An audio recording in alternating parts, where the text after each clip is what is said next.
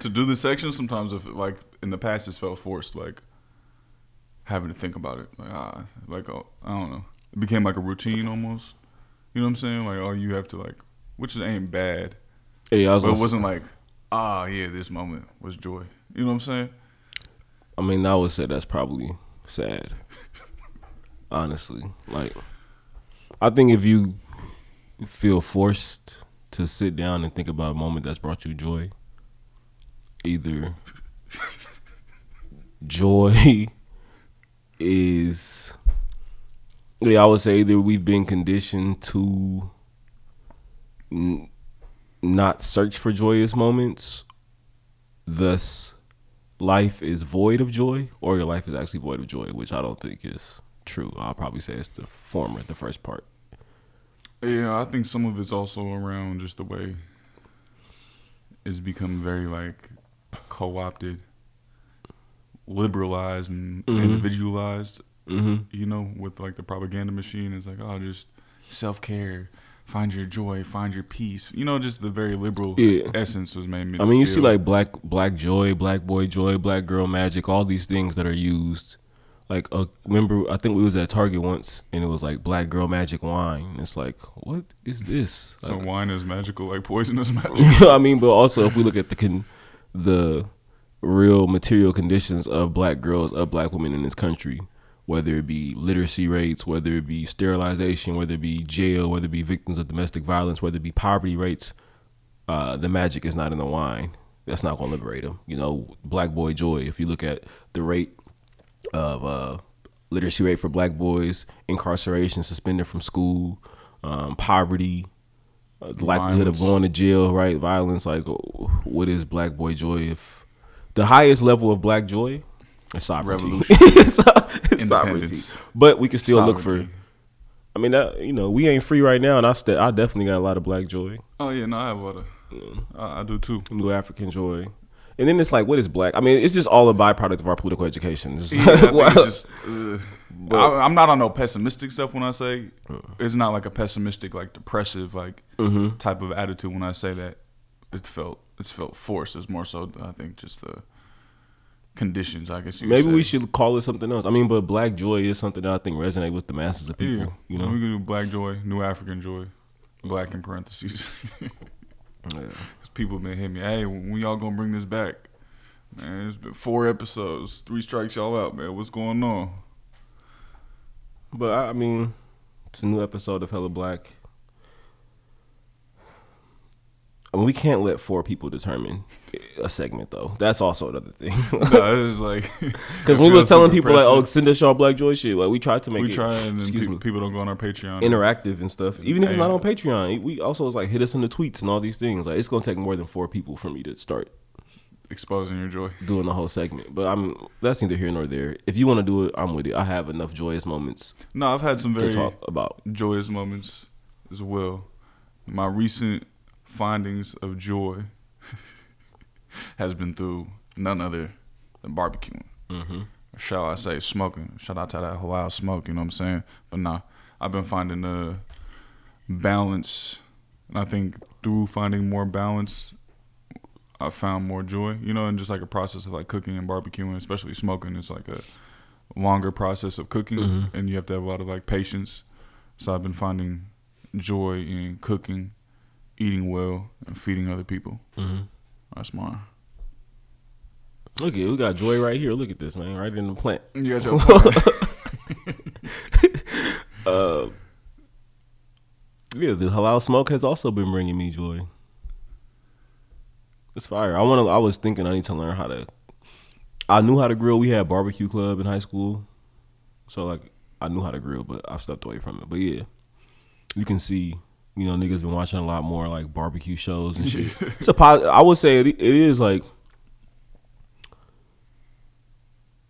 a positive way to spend your time. You know? Yeah, I think it's positive in a lot of ways too, because, you know, for people who ain't even familiar with like what halal is, like what halal food is too, it's also like being able to like teach people around like what this means, you know what I'm saying, versus non-halal food, you know what I'm saying, like the blood is drained, it's hand slaughtered, organic, free range, you know what I'm saying, prayed over and stuff. So I think it's also been like, that's been a dope part of like people asking me like, what does that mean? You know what I'm saying?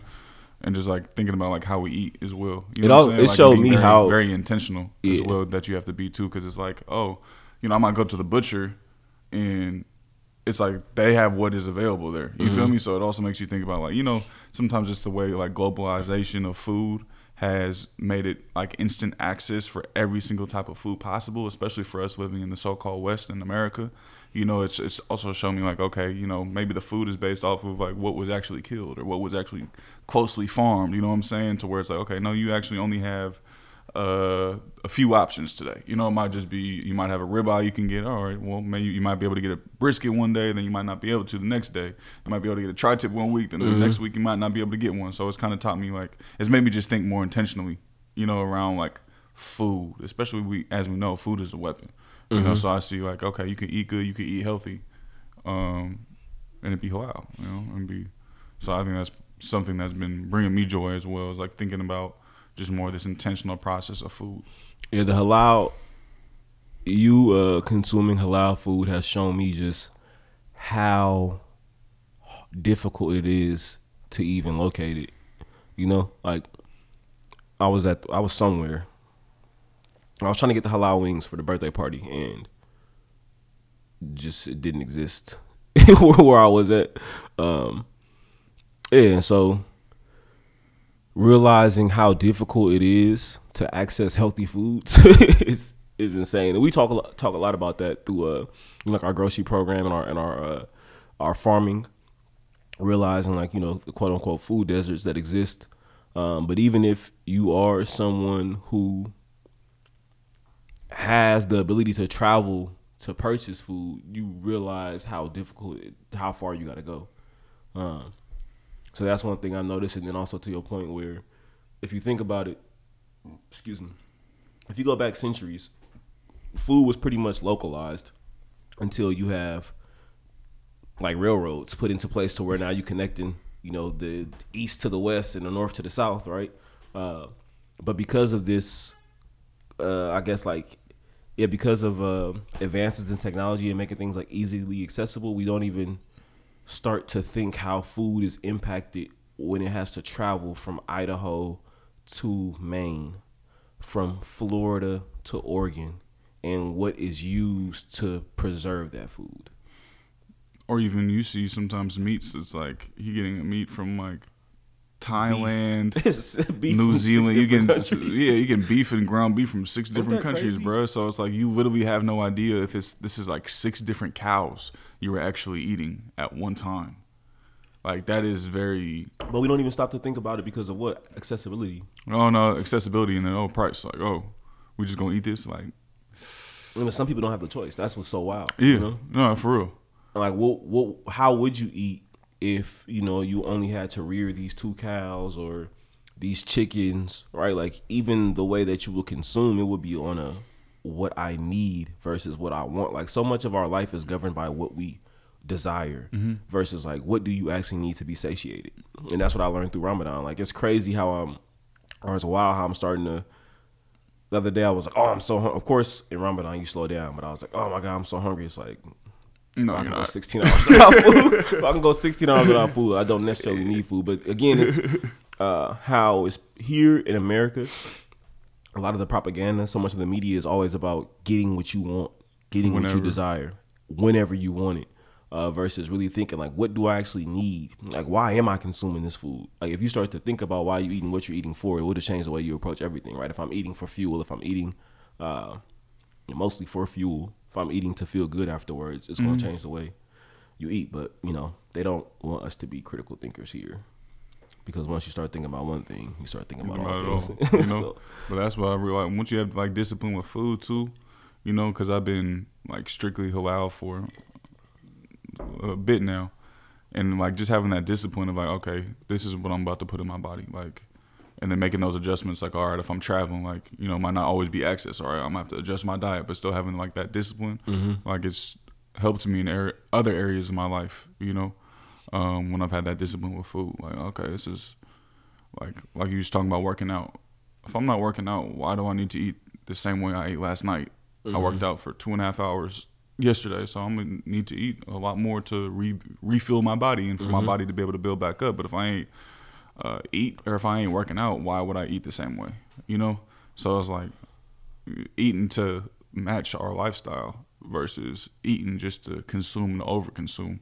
The diet, look at the West. You feel me? Like, look at, like, in general, like the way food is being weaponized against our people. Yeah, and our bodies full and our of minds. and docile. Bruh, for real. Like, you, come on, like, it's... Sometimes they bring out food and I'm like this could literally be cut in half. It can literally be cut in half. Like, why is this even offered, you know, in this size? Bro, like, just the most insane things possible in the West. Like, that's the West. It just tries to make everything as extravagant as possible. Like, but at what cost? The cost of your health.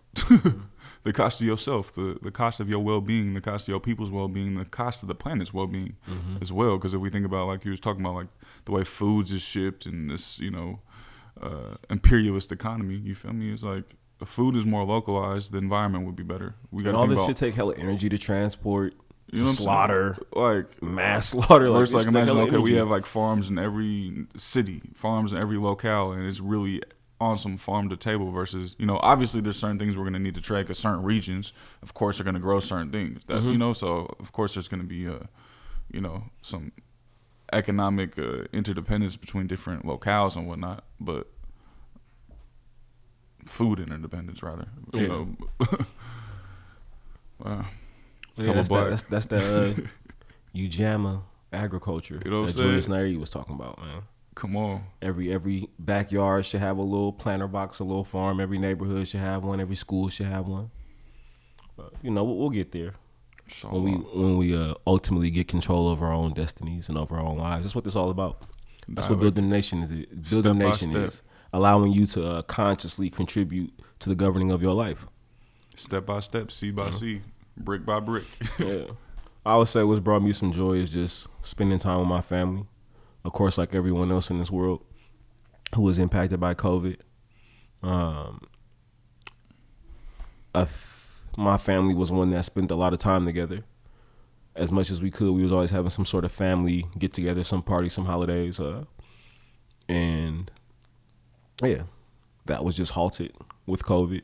And then you have this generation of youth who are all working in different fields, right? To where you have family that a lot of my cousins work in sectors that cost them to travel, and it'd be like bi-coastal and stuff.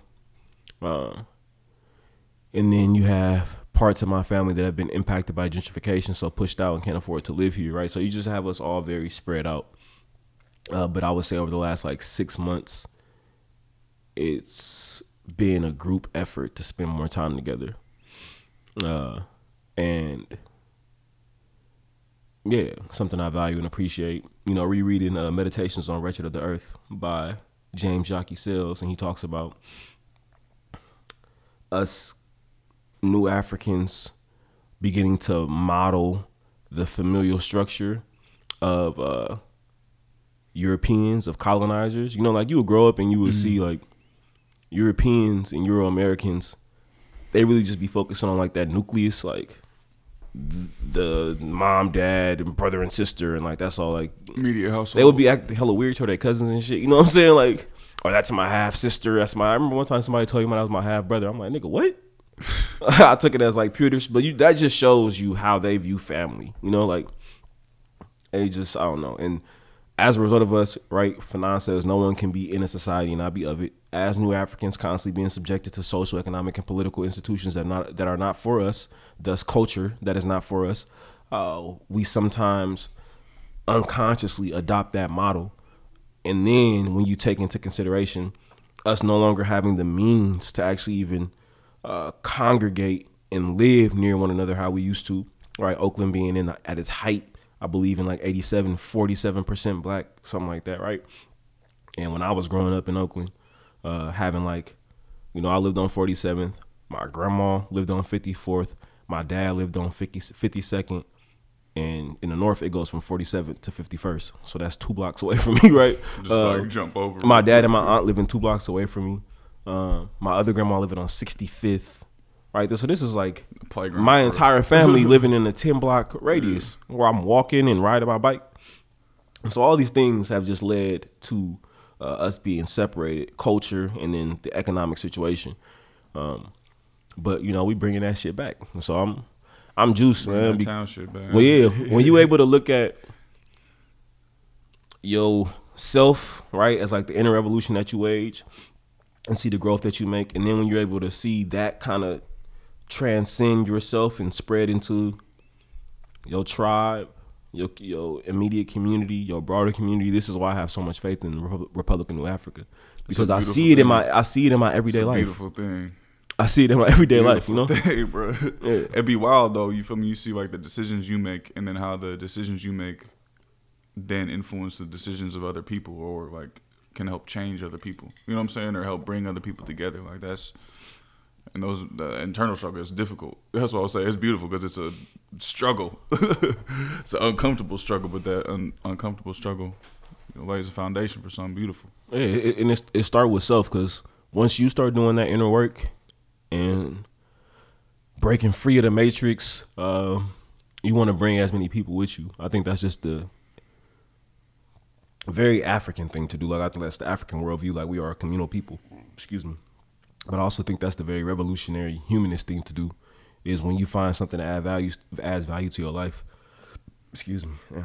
You ain't supposed to just hold on to it. You try to share it with as many people as possible. Lock it in a safe. You know, it's supposed to be unlocked and shared with the rest of humanity. Yeah, you try to share it with as many people as possible. So I think as we've been able to get creative with our own lives, you know, we try to share that with other people. That's why you see, okay, now you cooking for people's birthdays, parties. You know, I'm planning family vacations, and if I can get people to come together to do shit like get high and drunk, I got to be able to get people to come together to do better things. You know, if I'm with I was doing a lot of things with people that was detrimental to our well-being, you know, and it wasn't my intent to be detrimental to myself or to them, right? But it's just the culture that we live in, where you consume, you drink, you smoke, you snort without thinking, you pop, you know, and that's just, and so we've been talking, we're going to talk about this now with this episode about sacrifices and discipline and determination, right? But I believe us as new Africans, we just don't have any time to waste with not taking control, and what George Jackson says, seizing grabbing the bull by the horns. I think we got to look for as much control as we can in our lives, and once we get that control, we want all of it in every sector. Government, agriculture, we want all education. You feel me? Like once I got to control of this, I want control of everything. You know what I'm saying? And not to be a tyrant or to be a dictator, but to actually have control. You talking about people. You ain't talking about Delency. You talk about the new African nation. I want mass control. I want mass control. And right now we do not have that. We do not have mass control. And not at all. That's what we organizing for. Hella Black, new episode. Subscribe. Patreon.com/HellaBlackPod. Go to our YouTube, search Hella Black. This is trash. Hella Black Pod, go. What's our YouTube channel? YouTube, go search Hella Black Pod. I know y'all know where it's at. You feel me? Search that Hella Black Pod. How many subscribers do we have? We only have 2,000. We only have 2,600 subscribers. We need more than that, y'all. Y'all be listening, but not subscribing enough. You feel me? So be sure to subscribe. You know what I'm saying? Especially, ain't too many of y'all who are patrons. The least y'all could do is subscribe. So this is me telling y'all to stop what you was doing, pull over on the side of the road. If you're listening to this in the car, don't text and drive, don't subscribe and drive, but tap in with our YouTube, tap in with our Apple Podcast, Spotify. If you got a few dollars to spend, you feel me, to help with production costs, go to patreon.com/HellaBlackPod. But yeah, Hella Black, we got a good episode in store today, and an important episode. I like to say all of our episodes are important, but this one feels very timely. It's always timely. Every day this episode, the content of this is timely. Like you were saying before, like we got to have that understanding of time. I mean, we got to do it fast. We got to have a sense of urgency within the struggle, So this is a urgent topic. That urgent thing for us to have a understanding and overstanding of as well. Yep, that urgency is a byproduct of knowing one's history, and so giving folks a little history lesson today. For those, I'm sure. I mean, if you're a listener of Hella Black, an avid listener of Hella Black, you are aware of the influence that the Black Panther Party, the Republic of New Africa, the Black Liberation Army, the Malcolm X grassroots movement, the New African People's Organization has had on our work. And so you should be familiar with who Dr. Mutulu Shakur is, who passed away last week. On Juma on Friday. Last Friday? Yeah. This past Friday. Mm-hmm. And so we want to spend some time today talking about Dr. Mutulu Shakur and this idea of martyrdom, of revolutionary suicide, and of using everything at your disposal for the embetterment of humanity, and a part of that process of bettering the humanity for New Africans, for Black people, is New African independence movement and revolutionary nationalism. First, we got to start with, who is Dr. Mutulu Shakur? Honestly, I feel like it's very hard to describe. You can't just in a few minutes give an introduction to Dr. Mutulu Shakur. You know, everything he has done for the people, everything he has sacrificed, his willful sacrifice, his intentional sacrifice for the people. You know what I'm saying? Like, words can't do it justice, in my opinion. The best justice would be our action, which we'll definitely talk about later, right? Our action in terms of building programs and building the new African nation.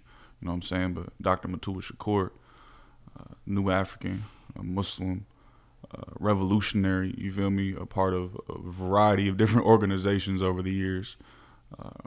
Father to Tupac Shakur, some might say stepfather, but we know the Shakur family, they see themselves as family. Ain't no half stepping with that, you know what I'm saying? Father, grandfather, part of the RAM, the Revolutionary Armed Task Force, the BLA, the RNA, you know what I'm saying? So we think about all the organizations he's influenced and played a part in over the years. You feel me? He has been a part of this generational struggle. The Shakur family in general has been a part of every significant organization, Black organization, New African organization. You feel me? From the UNIA to the RNA, and Shakur, and Mutulu Shakur is a part of that. You know what I'm saying? Architect of thug life. You know what I'm saying? When you hear Tupac Shakur talking about thug life, you feel me? He was the architect of the code of conduct. You feel me? Led truces between, you know, Crips and Bloods. You feel me? All from behind bars. Like, Mutulu to me was a man who was very selfless. You know what I'm saying? In terms of like, hey, it don't gotta be me, but you know, you gonna feel me even if you don't know what's coming from me. You know what I'm saying? Like, behind the scenes in some degree, you know. Being incarcerated, his impact from behind bars is something that is almost immeasurable, in my opinion. He's an acupuncturist, you know what I'm saying? Like, a real doctor. That's why, like, you really study these people's lives, you know what I'm saying, what they've contributed to the struggle in their time period and what they've done, from being a part of revolutionary organizations to him being a doctor of acupuncture and going to school at the same time as making all these contributions to the people and to the organizations he was a part of, and to the movement in general. It's like, that to me just tells me, like, hey, tighten up. You feel me? We can, you know, these folks have been doing so much work, having to, you know, balance some 9-to-5 job, doing them clinical type of work, and still struggling alongside the people and using the skills that they got from whatever institution it was, whether it be acupuncture or not, you know, and then bringing that to the people, right? He's bringing detox. He was talking about the chemical warfare. He was talking about the warfare of food. You feel me? He was talking about chemical warfare. We understand that the United States government, the CIA, the Cocaine Intelligence Agency, the U.S., you know, military forces, you know, smuggling in drugs and bringing it back into the community and poisoning our people. Dr. Mutulu found a way to detox the people. You know what I'm saying? Like, to set up a detox clinic and to start a whole method that is credited to him. You feel me? The NADA method, right? So, like, we talking about a holistic revolutionary. People talk about holistic, man. Holistic in every aspect, from organizing gangs to, you feel me, allegedly, you know what I'm saying, getting down, getting busy, you know what I'm saying, being literally like the RICO. You know, oftentimes we hear about RICO, we think about the mafia or the mob. It's like, he was charged with RICO. You feel me? Like, so he, you know, gives a shining example of what it means to be a new African, a shining example of what it means to be a Muslim, a shining example of what it means to be a soldier for the people, a soldier for the new African independence movement. And I don't mean soldier just as in the engaging in quote-unquote armed warfare, but a soldier in terms of providing free healthcare to the people, getting people off of drugs and helping them detox, you know what I'm saying? Raising a family even from behind bars, giving revolutionary ethics to Tupac and influencing Tupac's music that has transformed a lot of people's lives, you know? So I consider him to be one of our greats. One of our greats for sure. I almost, you know, we'll get into it a little more later, but consider him to be a martyr for the movement. If we understand the way that our health can be deteriorated by being behind bars, you feel me? So yeah, long live the spirit of Dr. Mutulu Shakur. And hopefully we could do our best to honor him, not only in this episode, but through our work of building the cadre organization, through our work in the new African independence movement. Yeah, I mean, you've already, in addition to that being a great introduction into his work, we could never do it justice ever. Just because the only things we know are what's been told to us by other people. You know what I'm saying? Like, I've only had the chance to hear him speak live once, and that was when he was fresh home, and for like a brief, like 1 or 2 minutes, maybe a few minutes, you know. So it's, all the work that we are seeing has been told through you know, second or third parties, but he is someone that I believe we can all model our lives after. Anyone that's, you know, if you needed a revolutionary role model, that's somebody that you could turn to without question. Especially, as you say, he used whatever skills he had. If that was acupuncture, if it was ethics and getting people to abide by a certain code, he used whatever he could to build the nation. Master plans to free us out of, allegedly. You know? Yeah. A lot of respect and love for him. And like you said, the best we could do is speak life into him, right? As much as we can, and honor him through the actual programming. That's the best way. To keep his legacy going.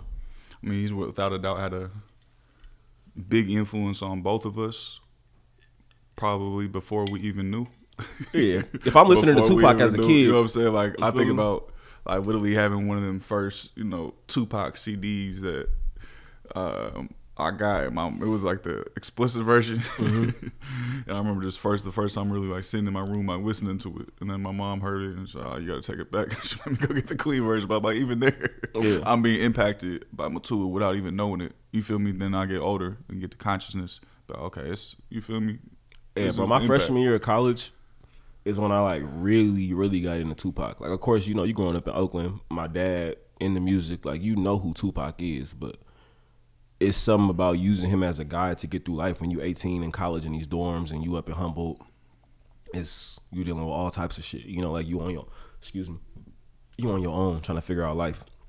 And so if Tupac is guiding me and the Shakur family are the ones who've guided Tupac, then, you know, the Black Panther Party has been influencing me for a very long time. Then, of course, my fucking grandma and my uncle, you know, so, yeah.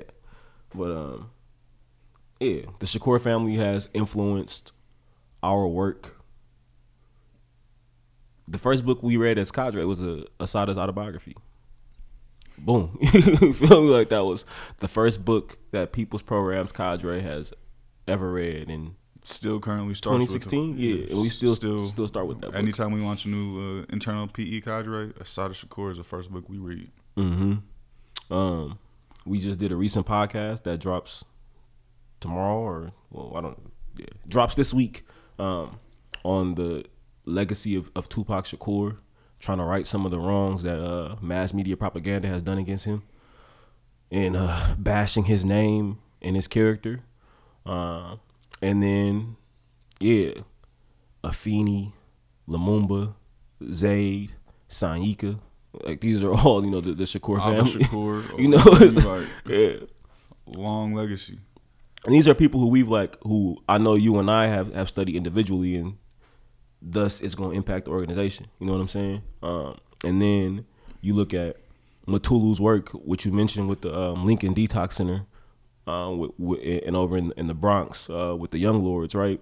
That has directly impacted the work that the People's Programs Free Health Clinic is doing, right?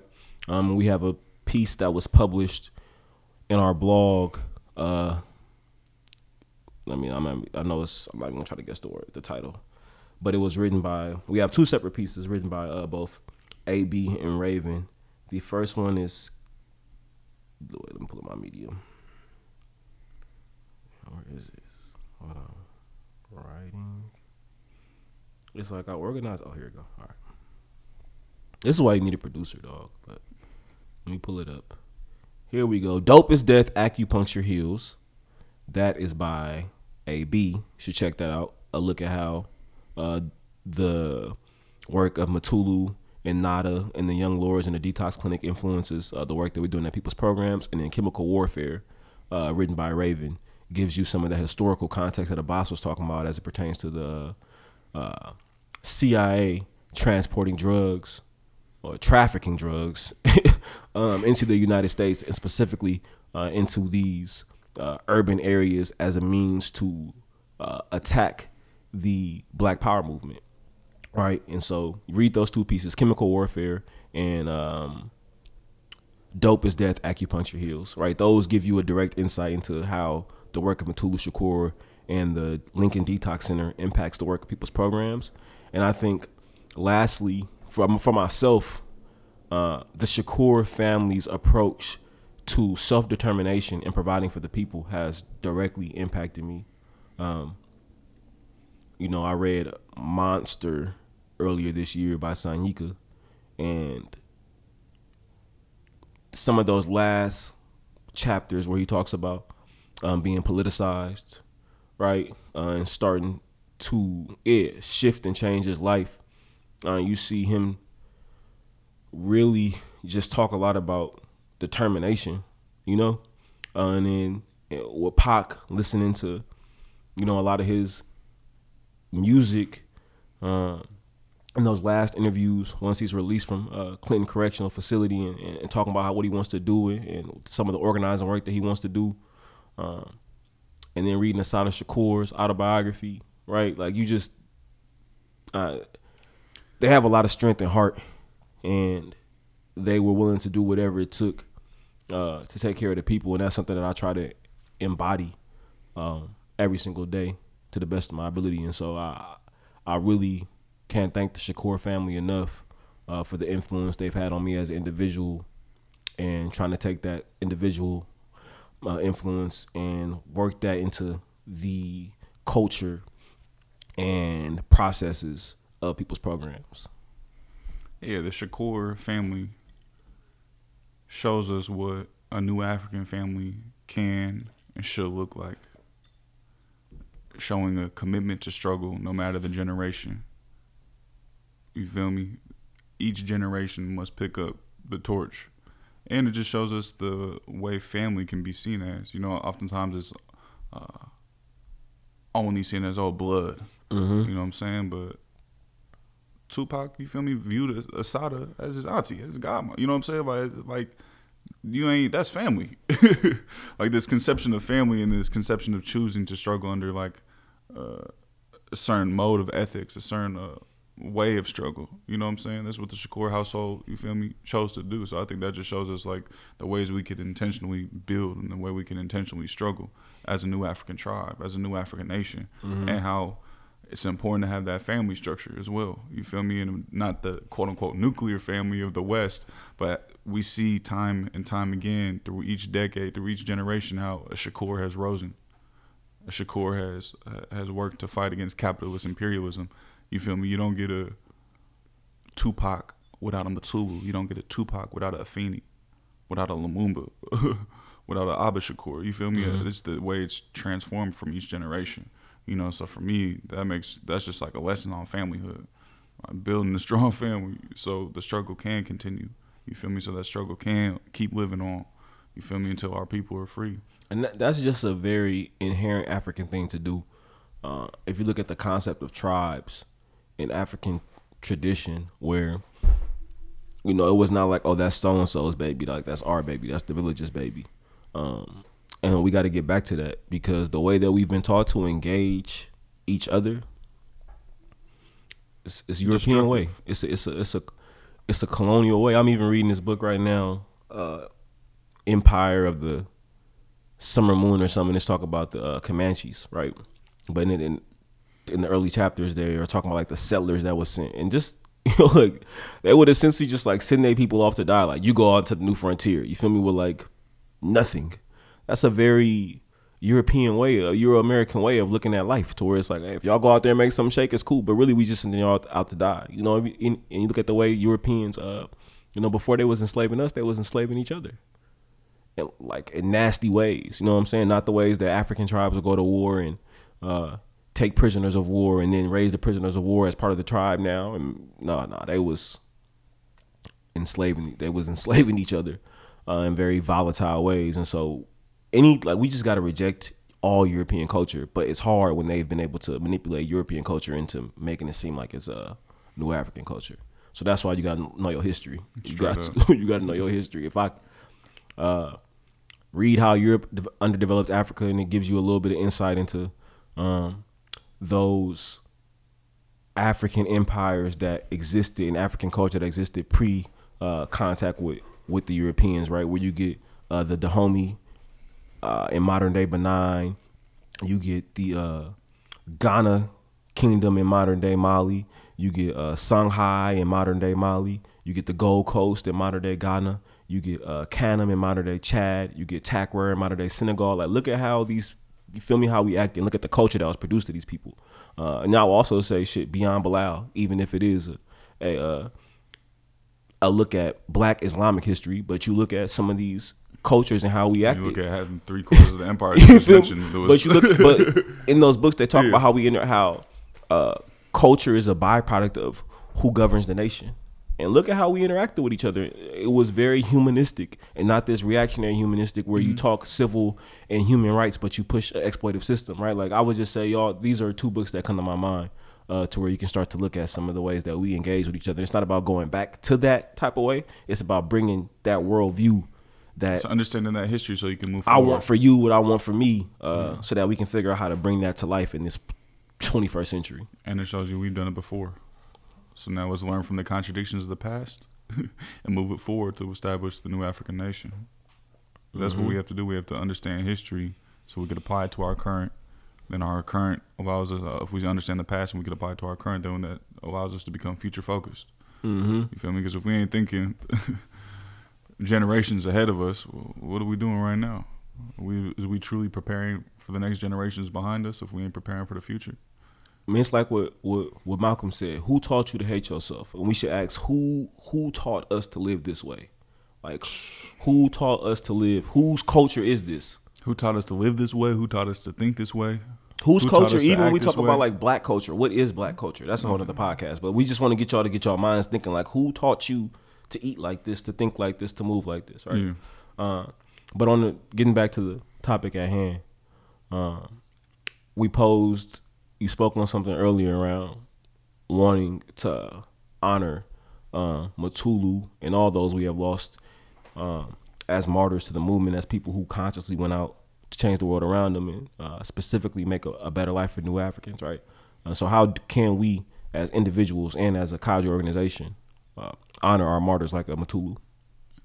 I would say look at Mutulu's life and look at how he struggled. Like, he struggled a certain way. He decided to struggle. He made a commitment to struggle, even if that meant, you know, him losing his life, even if that meant him being locked up for most of his life, right? He made that commitment to the people.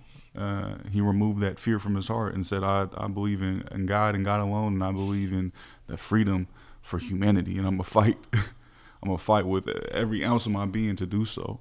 So the one way Mutulu lived, he already lives on. But the way he keeps living is by following his spirit.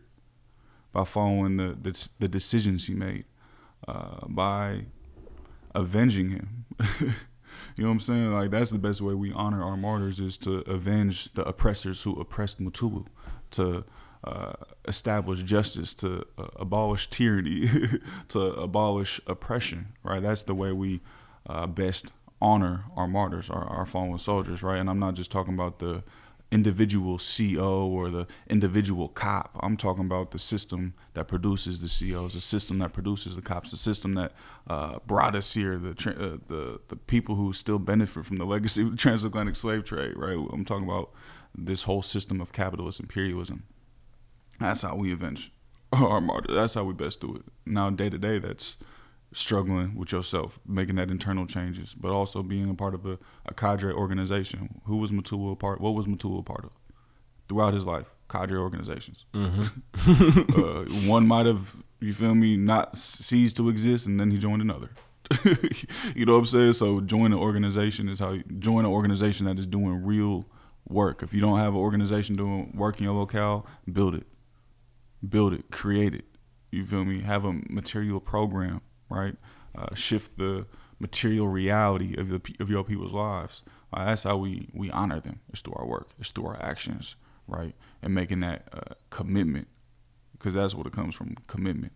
We got to have a commitment and have an internal discipline, internal fortitude that we ain't finna compromise. We ain't finna compromise. Mutulu never compromised. Our martyrs never compromised. You know, so to honor them is to avenge them.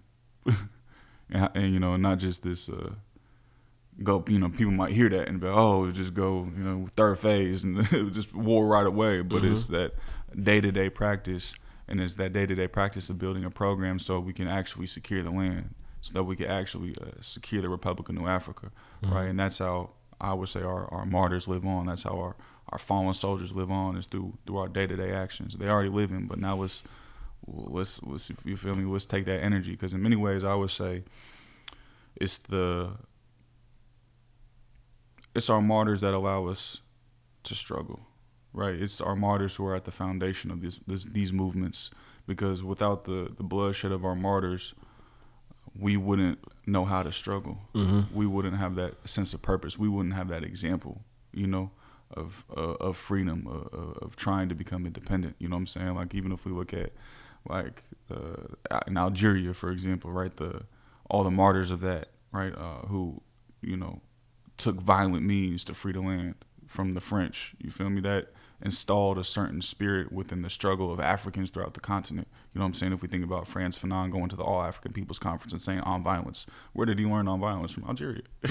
You feel me? Where did that concept of violence come from? It came from martyrs saying, no, we is going to fight by any means necessary, even if that results in our death. And then that spirit, Fanon, spread through the All African People's Conference. Then the African continent in general moved towards independence. Then that spirit moved to the Black Panther Party. That spirit moved through Malcolm. You know what I'm saying? So the foundation is our martyrs. So how are we going to honor them is the question that we have to ask ourselves. Are we going to honor them? Or are we going to just say, oh, those are our martyrs and that's that? Or are we going to say, oh, no, we should live like how they lived. We should remove fear from our hearts. We should stand up straight, head high, no matter what, and then struggle against all odds against these Euro-Americans, against capitalist imperialism. That's what I would say. I agree. But how do we develop this, you know, Sophia Bakari, she talks about like this spirit of struggle, you know what I'm saying, within our people. Right? How do we continue this spirit of struggle, you know? And how do our martyrs fit into that? And our fallen soldiers fit into that? I think me and you have talked about it a little bit throughout this episode, is what has allowed us to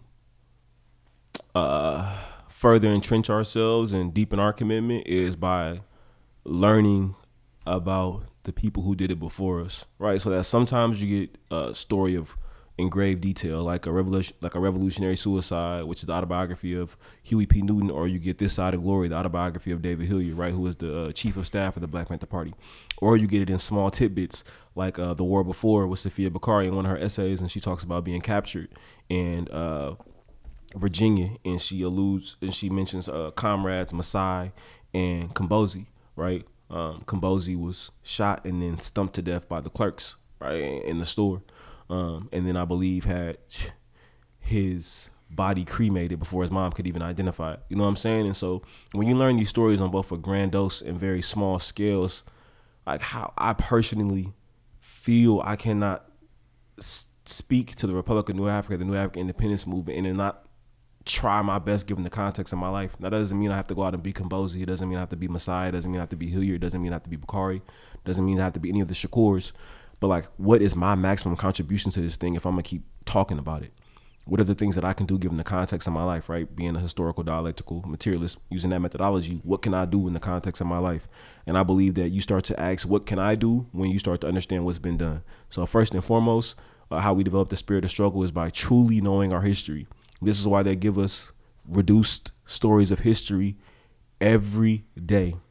This is why they give us warped versions of history every day, because they want you to follow a very specific path.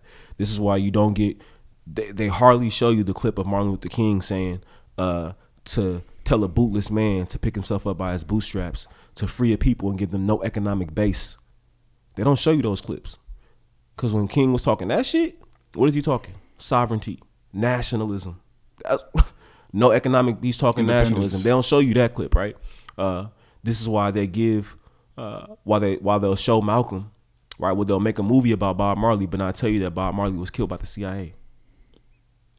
This is why they'll do this documentary on Tupac Shakur and paint him to be this crazy lost kid, right? Because they want you to see history in a very specific way. And a warped view that will. That's why they give you Honest Abe. That's why they give you Honest Abe. This is why they, you know, this is why they give you these warped versions of history. This is why they give you these stories of inclusion, right? Because they want you to model your life in a very specific way. So us as cadres, we have to do the revolutionary cadre. We have to do the grandiose job of presenting objective revolutionary history to the people, and that understanding. It's what's happened with us. We got objective revolutionary history. I tell you, like, read this story about this person. You tell me, read this story about this person. What happens? We like, oh, that's how you're supposed to live. Everybody, all humans need mentorship. Make adjustments. Everyone needs mentorship, bro. Period, point blank, right? And so, with a lot of our mentors being locked up, and I say the new African revolutionaries who are still behind bars, or we have to those that are out here wandering the extended plantation, we have to do the best we can to give our people objective versions of history. And with this, you create the conditions for each individual to start to wonder, what can I do to get involved? What can I do? That's how we started, right? What do we say? We read Huey P. Newton. What can I do? All right, we know the breakfast program. We know some of that history. Like, we read Asada. Then we seeing people out living in the streets. It was like, all right, maybe it's not in the schools, and we just start with the houseless camps first. That might be a good way to get people to come out and organize, because people see this and people want to make a change. So we'll start right here. So if that happens for us, dialectical and historical materials. If that happened for us, that's gonna happen for other people. That's how the cadre has grown. What do? We introduce history, correct history to the rest of people we came in contact with, and that's how cadres are built. That's how you get cadre 1, cadre 2, cadre 3, hundreds of volunteers with the conditions of, you know, continuing to grow this organization. But that all came through understanding our history. And once folks understand their history, they want to figure out how they can get involved in a real way. And yeah, I would say lastly, one of the key elements of understanding one's history is it puts, and you talk about this all the time, it puts your own struggles into context, where it's, how can I feel so, like, bro, the more and more I learn history, the less and less sorry I feel for myself. Every single day, no matter what comes up against me, it's like, how can you complain when this happened? It's not to erase what I feel. It just puts it in context, like, because it puts it in context, and it makes your issues not seem like it's the end of the world. Because there's a reason why this mass media, they do a good job of making you feel like everything is fatal. They want you to be pessimistic. Mm-hmm. They take a hit, they take a loss. They don't. They do, they reconvene. You get the G20, the G7, NATO, AFRICOM. Whenever they go figure it out. They're going to adjust. It's never fatal for them. Failure is never fatal. And then the United States fails all the time. But they reconvene. They figure out a way to contain it. The colonizer failed all the time. You was out somewhere. What you seen? Them having a conference about how to address a contradictory force, global force. How do we address it? They reconvene. AKA China. You feel me? How do we reconvene? How do we turn these other Asian nations against China and develop the military alliance to attack China? When they have these forums, like the G7 forum, where you have the United States and Italy and Germany and France coming together to plan global expansion, right? When they have the G20 summit, where you get the 20 richest nations plus the European Union coming together, they're not just talking about wins. They're talking about we taking losses over here, bruh. What can we do to figure this out? So for us, we have to take the same approach, right? This is why Kwame Ture says, why every day I'm telling black people they're beautiful. Black people, we can come together. Black people, we will win. Because you got to have that hope. You got to have that hope. The colonizer has the hope against all odds. We got to have that, right? We got to have that belief. You know, and so I would say learning your history puts your struggle in the context, and it's not to say like, oh, I shouldn't feel like, yeah, things hurt, man. You know, like, yeah, you might not be sitting in solitary confinement, but you figuring out how the fuck you gonna make rent, or you having issues with self-worth, or no matter, you know, like that's a very real thing. Yeah. But understand that ain't gotta be fatal. You gotta find your strength from somewhere. And for me, it comes from understanding history. When I understand that, you know, Sophia Bakari was in maximum security. When I understand that Asada was in the bottom of a men's prison. When I understand that Matulu, because of organizing work that he was doing with Tupac Shakur, was sent to Colorado and then was sent to one of the most maximum security prisons that the United States has to offer, and then was put at the bottom of that motherfucker. Come on, D. You could tighten up. You can figure this out, bro. We're gonna figure it out. You can figure this out. You can figure this out, bro. You up against what they was up against, but you got certain resources. You know what I'm saying? Like it just put that in the context. So I say that's how we develop. In short, if I can give you the 3 bullet points again, it's teaching the people their history, a correct, objective version of history, revolutionary history. That alone will lead to people wanting to figure out how they can get involved in a real way. And understanding that history puts your struggle in the context. And so I say teaching our people and then embodying what we learn is how we can develop that spirit of struggle throughout time. Yeah. And across the nation. The new African nation. Nah, straight up. Because once that spirit is built, that's how everything moves forward. You feel me? Where it's like this becomes a part of a revolutionary ethos, revolutionary morals, you feel me? To where we could actually establish revolutionary consciousness. And we could establish revolutionary consciousness, then the next step we going to free the land. You know what I'm saying? If we have that mass consciousness of the people, we have that national unity that's developed, seeing we was governing ourselves, all right, we're going to fight for that naturally. Then we can actually really have new African culture. We can really have a real nation, you feel me, that honors all the people who made the sacrifices, the ultimate sacrifices for it to exist. So you mentioned it a little bit earlier around like health issues. And so we've seen health issues take the lives of our soldiers in the movement. Do you believe this to be a result of intelligence operations? You know, people want to say sometimes you go into discussions like this that you're having conspiracy theories and that you're, you know, we shouldn't talk about these things and that what happened. But yes, I do. And I think there's evidence to show that the CIA is part of the way they operate. You feel me? If we understand that the U.S. government will do anything and everything to maintain its control, that we understand the chemical warfare that is being used, the biological warfare, we're talking about nuclear bombs, we're talking about AI, we're talking about all this technology that the United States has. Do we think that the U.S. government itself isn't purposely trying to kill people through using certain diseases to assassinate people to make it look like nothing happened? Right? If we look at all the assassination attempts on Fidel Castro, like one time he got sick like from something where he had like this like sickness that he got. You feel me? After he attended like a conference. You feel me? So it was like all these assassination attempts. What did we think was happening? You feel me? If we look at Ibrahim Franz Omar Fanon, he was ultimately brought to the United States by the CIA, right, to get health work done. As soon as he gets to the U.S., 8 weeks later, he dies. So then we look at it. We have no CIA files. You feel me? Nothing has been shown on him. You know what I'm saying? We have no type of papers. There was someone who tried to get some of the FBI files. You can't find any of the FBI files. So he just mysteriously got sick at that time period when a lot of leaders was mysteriously getting sick. You had Hugo Chavez mysteriously get sick. You know what I'm saying? Where people in his country allege, oh no, this was a result of the CIA. If we know they type of warfare is to make it look like, oh, something natural happened, right? We have Bob Marley. Bob Marley, the CIA agent on his deathbed said, I killed Bob Marley. You feel me? That is just like pretty much, oh, it's a conspiracy. Like when you have the CIA agent admit to it on his deathbed. They always admit to the work. You feel me? They, like that's part of their signature is, you feel me? They will show signs of what they are doing and not say, oh, we can neither confirm nor deny. Right?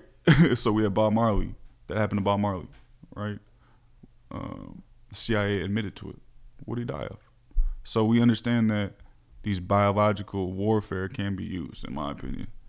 Well, Bob Marley. That is a fact. If we see the CIA approve it and then you see the articles on it, you know what I'm saying? Like that's their signature. That's part of the way they do it, right? So when I think about this question of it being used on our political prisoners and prisoners of war behind bars, yes. If we understand for sure that even being behind bars and the lack of health care, that is part of chemical warfare. That is part of like scientific warfare. Mm-hmm. You feel me? If thinking about even the materials that is used in prisons, you know what I'm saying, and how health complications can come from certain materials that is being made to use prisons that was designed to essentially give people cancer, right? Even if we look at, and this is where I come in and like then think about this concept of martyrdom, like you dying behind bars from health diseases, you feel me? That is a part of the struggle. That's, to me, you a martyr. You know what I'm saying? Like, you a martyr because of that. Like even Frantz Fanon, he's buried in the grave of martyrs in Algeria. Mm-hmm. So it's like people understood at that time period that the CIA is doing these certain things to our people. It's very plausible, very plausible that this is a part of the warfare as well. Mm-hmm. It's part of the warfare. So I would say, yeah. I agree. They've shown no matter what way you take it, whether it's being incarcerated and being denied health access, that is part of the health neglect that is slowly killing someone. That is part of genocide. How do you monitor someone that's being put at the bottom of a jail? You know what I'm saying? And being in Max, you know what I'm saying? And not having the right access to healthcare. That is a part of slowly killing someone. So that's why I say I consider Sophia Bakari to be a martyr. She had to have a hysterectomy. Matula Shakur to be a martyr. Yeah. You feel me? Like, so I think it's important we understand that the devilish ways of warfare by the Central Intelligence Agency, the FBI, and the so-called U.S. government. I consider anyone who's been a known target of U.S. intelligence agencies, their death to be a result of that repression and oppression, period, point blank. So how do we understand death then as it relates to the movement and people making that ultimate sacrifice? First, we got to realize that death is the only thing that's promised after birth. I think once you start to change your relationship to death, the way you look at it, it can alleviate some of the pressure once you make that conscious decision to combat the colonial, racist, capitalist, imperialist forces by any means necessary, right? And so in the context of movements, again, anytime Africans have stood up to colonial reactionary forces, we've been met with the threat of death. But honestly, I think Africans who stand on principles live forever. Look how many people that aren't here in the physical form that who we named today alone. You go into the People's Programs warehouse. We got, by no means is that list exhaustive because all the rank and file martyrs who exist, whether it was in Nat Turner's rebellion, whether it was in the Haitian Revolution, whether it was, all the martyrs are the names that we don't even know. You feel me? Spirit is still they live on and still is living within us as we organize. They live on, and so Africans who stand on principles or shit. Whether we talking about my great grandpa, who for all I know never did no quote unquote conscious revolutionary act against the state, but just the way that he stood on business for his family. Martyr. Or live forever, I should say. Live forever. You know what I'm saying? And so Africans who stand on principles, we don't die. You know what I'm saying? And so when it comes to death in the movement, like Huey said in Revolutionary Suicide, he understood that a death for the people was a death much better than choosing to just die by the hands of the state and not fight back. You know, because we gonna go regardless, and the conditions that they creating for us, where since 1950 the black population in this country has grown from 15 million to 40 million. Right, we live in genocidal conditions. While the white population has grown by 100 million, while the Hispanic population has went from 2 to 60. Right, it's clear that what we live in, the conditions that we live in as New Africans, is genocidal. So we gonna die regardless. We might as well die for the people. And even like I was telling in Cadre 3, I'm like, man, I would not consider myself a martyr by any means if I was to die today or whatever. But I know the way that I've treated my family, like, I'm gonna live forever. Like, I'm good. The way that I rock for my nieces and nephews and my siblings and my grandparents, like, well, I don't got nothing to worry about. I'm gonna be here. I know they're gonna be talking about me at cookouts forever, bro. Like, that's just what it is, because I just stood on principles and I just stood on business. And so when you talk about doing something that impacts the masses of people, come on, man. You're going to be good. So I think death is the last thing we should worry about, because it's already promised. It's already promised. And so I think you should be worried about how you live, right? That's what George says. I'm not concerned with how long I live, but how well I live. And so I'm concerned, and I think all Africans should be concerned with the impact we have on this world.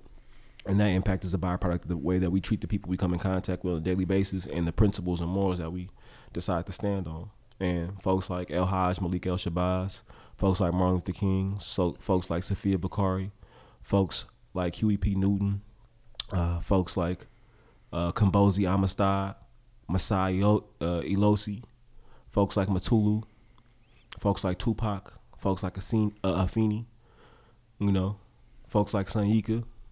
The list goes on and on and on and on and on. You know, they understood that, and so they live forever. Straight up. Straight up, especially if we understand them as martyrs. You feel me? Like, they living on. Like Matulu, Hajj Malik, Ibrahim, Franz Omar Fanan, you feel me? Sophia Bakari, Sheikh Nuh, all these martyrs of the movement, all these martyrs live on. So if we don't see it as death. We don't see it as death because we know they living. We know their spirit is alive. We know their spirit of struggle is guiding us. You feel me? It's guiding us through our actions today, through organizing, through the way we is thinking, through the way we is attempting to build. You feel me? So how can we say they die? Like you said, the one promise we have is death. You feel me? And if we want to avenge our martyrs too, we have to also accept, in my opinion, we have to live like a martyr. You feel me? That's the lesson they teach me, is okay, live like a martyr. Have no fear. Only fear God. Have no fear of them taking my flesh, because they take my flesh, whatever. I'm still living. I'm still here. You know what I'm saying? And I think throughout the whole Black liberation movement, the New African Independence movement, we've seen, like you said, Huey was talking about in Revolutionary Suicide. We talk about Huey Newton when he gave the eulogy for George Jackson. He said George Jackson, even after his death, you see, is going on living in a very real way, because after all, the greatest thing that we have is the idea and our spirit, because it can be passed on.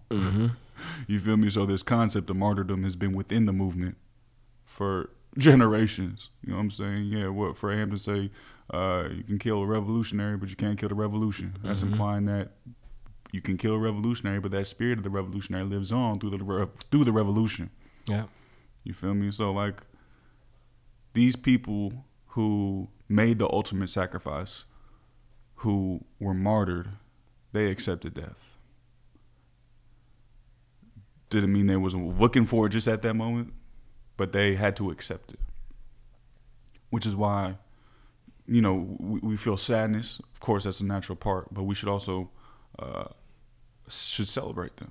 We should honor them. You feel me? Because they made that willful decision to engage in a certain way. You know, so we should celebrate that life. We should honor that life.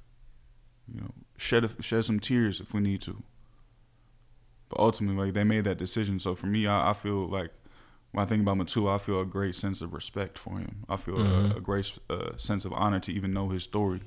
You feel me? And knowing that he made that conscious decision to live and engage and to live like a martyr, that means to me, like, I gotta tighten myself up. I gotta make myself like, okay, I say, yeah, don't fear death. All right, how do I further believe that every day? How do I further liberate myself? You feel me? Like he liberated himself from this idea of this world. Like, nah, I'm gonna struggle in this world as much as I can, but I know I got something next for me, and I know my spirit finna live forever. Long live the martyrs. Yes, Lord. Avenge them, inshallah.